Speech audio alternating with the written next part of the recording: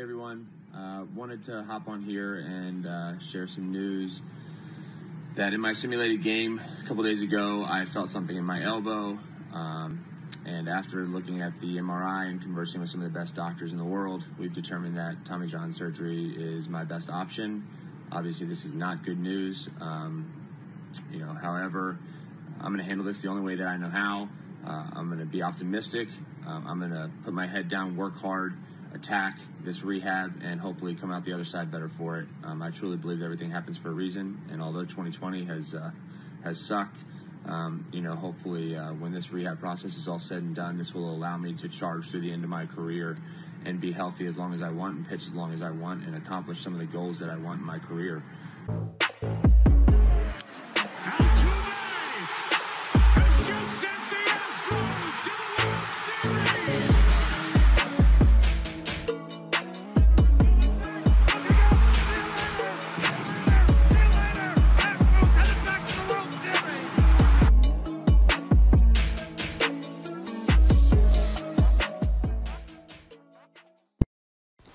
What is up, Astro fans? And it is a rough one today.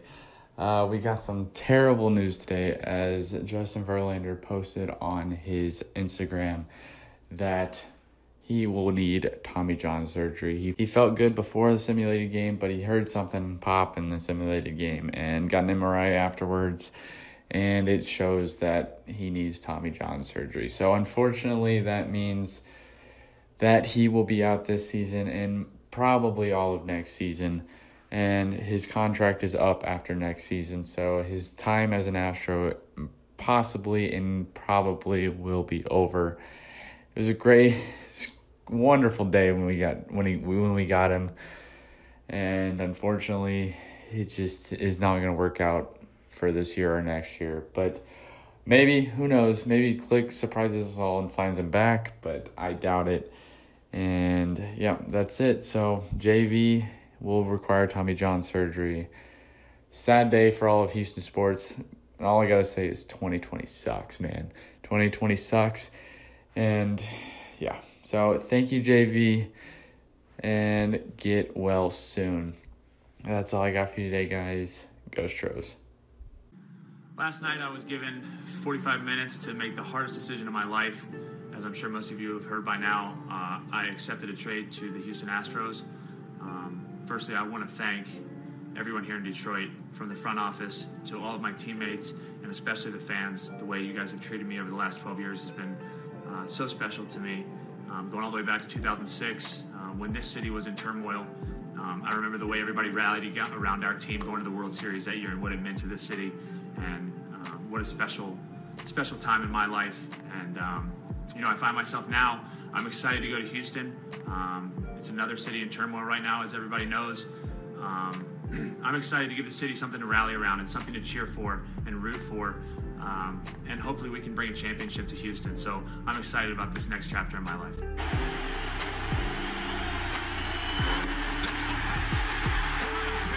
3 in a row. Strikeout number 6. And Verlander just toying with him. To the delight of those packed into Minute Maid Park in Houston, no school. Ground ball to third. Toro is there. His throw in time. Justin Verlander. Another exclamation point in a Hall of Fame career. And he can still be dominant. How fitting for the ground ball to go to Abraham Toro, who allowed JB to get the no-hitter with a 2-out. I can't even put it into words. I mean, been so close to the third one so many times. It just didn't happen. And man, tonight, Abraham Toro comes up with a huge homer. Only fitting that he was able to make the last out. Ball didn't play. You're just hoping that it's an out. That's it. Make it out. Good throw. Let's celebrate.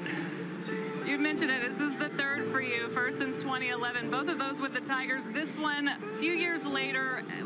What does this one mean to you with the way that you're pitching at this point in your career with this uniform on? I mean, I'd be lying if I said I didn't know that the list of guys that thrown 3 instead of 2 gets pretty small. Some of the guys I idolize, and you know, it's a special moment. I'm so happy to be able to celebrate this with my teammates. Don Kelly was here for the one last time in Toronto. He came up to me and said, "I've seen this before." And, you know, it's just such an incredible moment and something that you get to celebrate with your teammates, which, other than a World Series and winning championships, these team victories like this are few and far between. So I'm going to enjoy this one. That is hard hit. It's off Altuve. Here comes LeMahieu.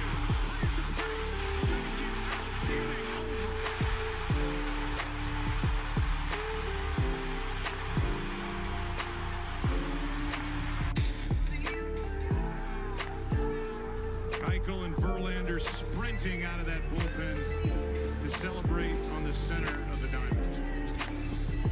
Truly a great. What you did in Game 2, I think people will always remember this. What did you say to the team on that big comeback in Game 2 here at Dodger Stadium?